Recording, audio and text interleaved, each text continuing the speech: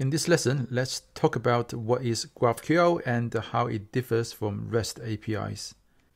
GraphQL basically contains two things. As the name suggests, it's a query language for your APIs that lets you describe what data you have and what you can do with the data. But it also needs a runtime that can take a query written in this query language and fulfill the query with your existing data. So every GraphQL API has a schema that defines what query and the mutation operations it supports. Queries are for reading data and mutations for updating them. A client would send a query or mutation to a GraphQL server who would then validate the request against the schema and process the request. There are GraphQL server implementations for just about every language, but for this course, we're going to use AppSync, which is a managed AWS service that fulfills the role of a GraphQL server.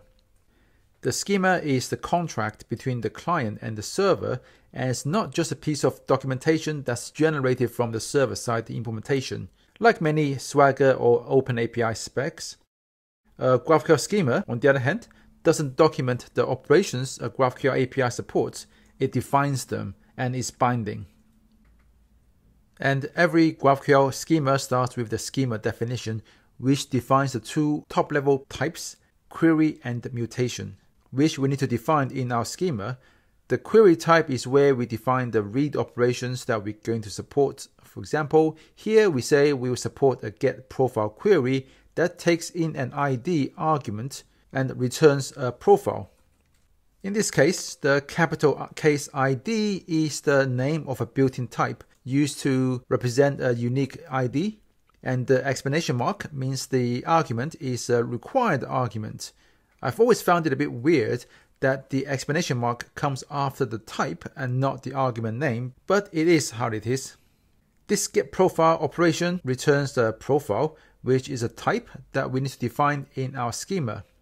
And we can do it like this and specify what fields are available on a profile. Again, the exclamation marks means they are required fields and are not nullable. We can also add a mutation type where we will define all the update operations we are going to support.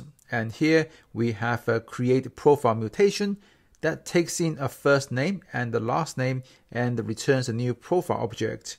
Again, referencing the profile type that we defined above. So when the client sends in a query or mutation request to the GraphQL server, the server is going to validate the request against the schema. The client can't ask for fields that don't exist on the schema, and the argument it sent has to be of the right type that matches what it says on the schema, and so on and so forth. And then the GraphQL server is going to map each type of field to a resolver who is responsible for fulfilling the request and fetch data from different data sources such as DynamoDB, RDS, or Elasticsearch. So whereas with REST APIs, you make HTTP requests to a URL like this, where the path follows some hierarchical structure and leads you to the data you're looking for, and typically returns data in JSON. In this example, I want the user profile for user ID 1234, and the API takes the user ID from the path as my argument. With GraphQL, there is only one entry point for all requests, and the convention is to use HTTP post and pass the request arguments as the body. Another important difference is that as part of my request, I have to specify what fields from the profile that I want in the response. And since I've only asked for first name and the last name here, those are the only fields that are returned by the GraphQL server. The same works for nested fields and arrays as well. Imagine if there is a friends array on the profile, and I can say for each of the friends, what fields do I want in the response. Don't worry if this all seems a bit abstract at the moment. We will have plenty of time to dive into GraphQL schemas in the course. So let's walk through a real-world example. Perhaps this is going to help crystallize things. Imagine you are building a social network app for people to do sports together, and as part of the app, you have a profile screen where you have to show your name and location, a profile image, and some background image as well, and a list of sports that you do and how good you think you are at each sport.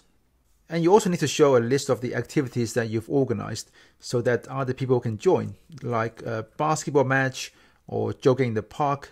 And for each activity, you need to show when and where it's happening and how many people are going to take part and so on.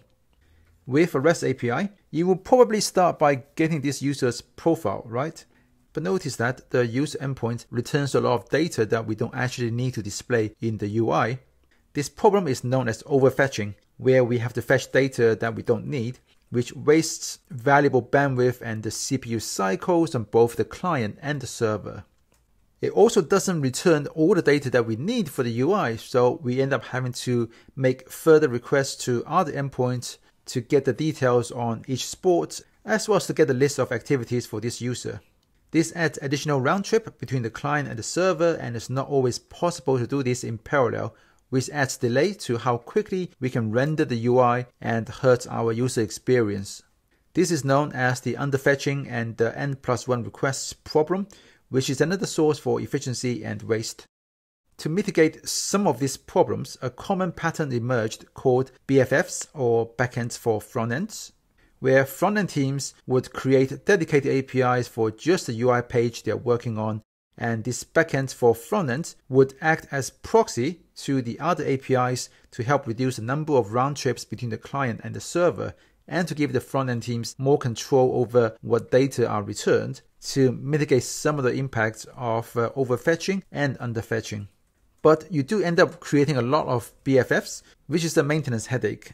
And you also end up doing a lot of duplicated work, potentially duplicating code between different BFFs, as well as duplicating logic between the BFF and the actual backend APIs. And with GraphQL, there's essentially no need for writing bespoke BFFs every time you need to work on a new UI page, since the client have a lot more expressive power to ask for whatever data they need and only the data they need. So to implement the same UI using GraphQL, I can ask for all the data I need for this single page with just one GraphQL request, where as an authenticated user, I ask for my profile and specify that in the response I want my ID, first name, last name, gender, and so on. And the GraphQL server will fetch this from a profile table in DynamoDB. And for each of my sports, I need the display name field as well as the image URL. But wait, the list of sports in the profile only contains the ID for the sport, because we want to be able to change the display name and image URL for the sports easily, so we don't want to bake them into every user's profile. So now we're going to need to get the display name and image URL from the sports table, kind of like a join in relational databases, where we join by these two fields and then select the display name and the image URL in the response. Well, GraphQL handles that for us and maps those fields for individual sports to a separate resolver and fetch them from the sport table in DynamoDB. So we're good here. There's no need for the client to send two separate requests, saving us those additional round trips which would have been necessary with REST. And for my activities, since I can have many activities, these are actually stored in a separate table away from my profile, but each activity has a user ID, so I can find my activities by looking up my user ID. We can associate this activities field on the profile type to another resolver, which will fetch the activities from the activity table using a DynamoDB query. And we can further expand any nested objects in the requests. For example, for the first name and the profile image of other users who have asked to join my basketball match, which will also be coming from the profile table. And as you can see, this is all very flexible. The client can basically ask for any information they need in a single query. And it solves the problems of overfetching and underfetching, and the client can ask for just the data it needs, nothing more, nothing less.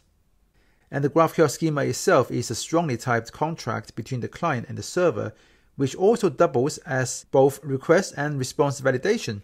The client can't ask for data that is not exposed in the schema, nor can the server return any data that's not in the schema neither, making it much harder for attackers to steal data from our systems that we don't intend to return. And it solves one of the pain points of using NoSQL databases like DynamoDB, where there are no joins and you typically have to perform joins in your application code. Here, GraphQL and AppSync takes care of that for you as well. And with all things considered, GraphQL makes it much easier for you to build data-driven applications and enable front-end teams to rapidly iterate on the product and user experience. And it has become my default choice for building new applications. And I'm sure by the end of this course, you will feel the same too.